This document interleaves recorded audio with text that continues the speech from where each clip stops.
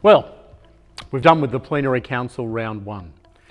Now we have a 9-month period of getting ready for Plenary Council part 2, which will be when the assembled members of the Council will consider a range of propositions and decide which ones to take forward, which ones should become the format and the legal framework for the Church in Australia, what ideas we might suggest to Rome for use in the Universal Church.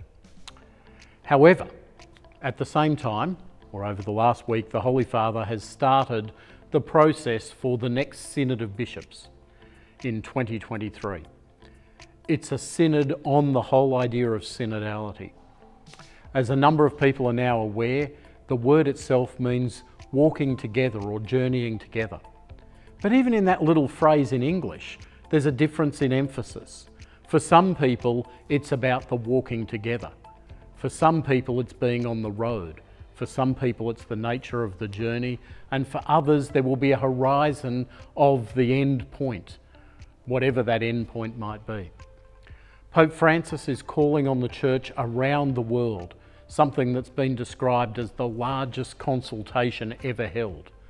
Every Catholic, every member of every parish around the world is being asked to offer their views on the whole question of synodality. There will be a portal that will enable you to make direct contributions to what the Synod will be thinking about. That'll be collated within dioceses and by the Australian Bishops' Conference, and along with the Bishops' Conferences elsewhere around the world, that will all be fed into the process for the Synod of Bishops. Next year, we'll get a draft agenda. We'll see what the issues are that people around the world have proposed for the bishops to think about during this Synod. The Synod of Bishops itself is meant to be reflective of the Church as a whole. Not the bishops as people running the Church, but the bishops as representatives of the people in their dioceses. And this Synod, Pope Francis has chosen to make the process itself one that captures the views of wide numbers of people around the world. Potentially billions of people could contribute to this.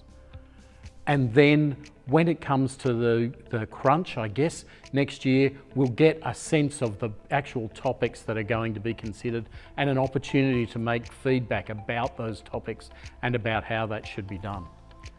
This is all happening in the midst of Australia's own Plenary Council.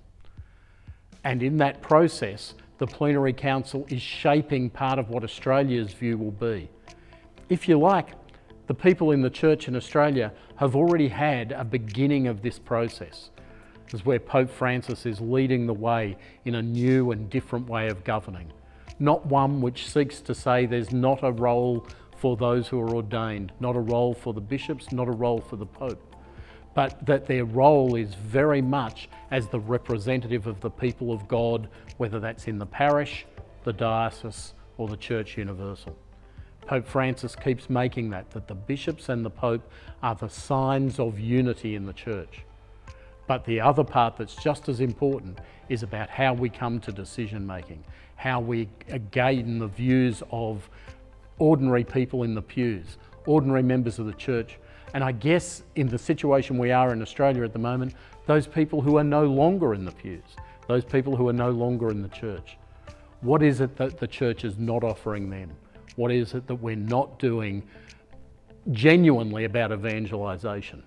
That's part of the process. It's what synodality means. It means to journey together, trying to invite people on the journey with us, to take part in the things that we find so exciting and so moving, because that's the mission of Jesus.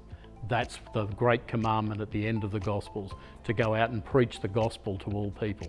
That's what synodality is all about.